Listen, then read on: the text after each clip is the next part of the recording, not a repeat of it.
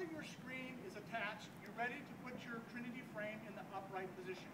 With another person, you're each just simply going to grab each top corner and slowly walk the frame up into position. Make sure that you both walk up evenly, and it'll go up nice and easy. And then as we make it here to the top, you're set to go. Now I'll hold it here in the middle, and now Dave will show you. The next thing we do now is we attach the two back legs, and each one of these pieces will just simply bolt right onto the back, and then you're all set and good to go. In our next video, we'll show you how to connect the backing material, and your screen is perfect